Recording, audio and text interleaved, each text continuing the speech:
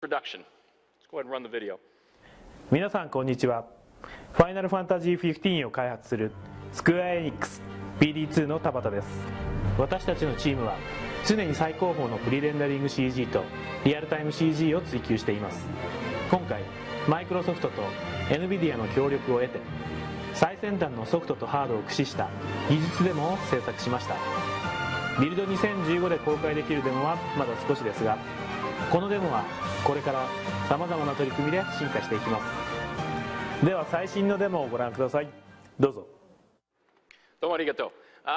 So Square Enix has built Final Fantasy, over 100 million copies sold. This is an art and science technology demonstration they put together. What you saw was DX11. What I'm going to do now is run through similar scene in DX12.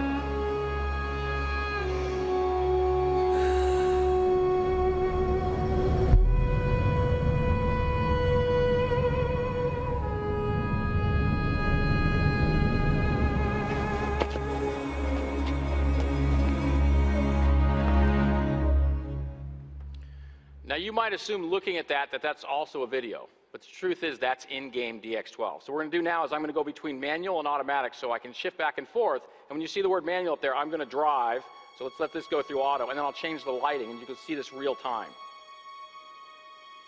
So as it pauses here, I can take over, so now I can scroll around, I can look down, I can change the lighting effects as they come through. I can move on to the next scene.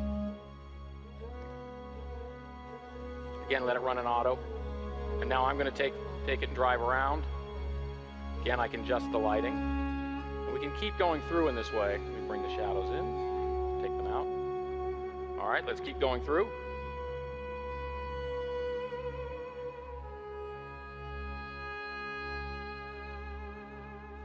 I'm going to pass through this one and go on to the next one. And we'll see as we get closer, we'll look at the skin tone.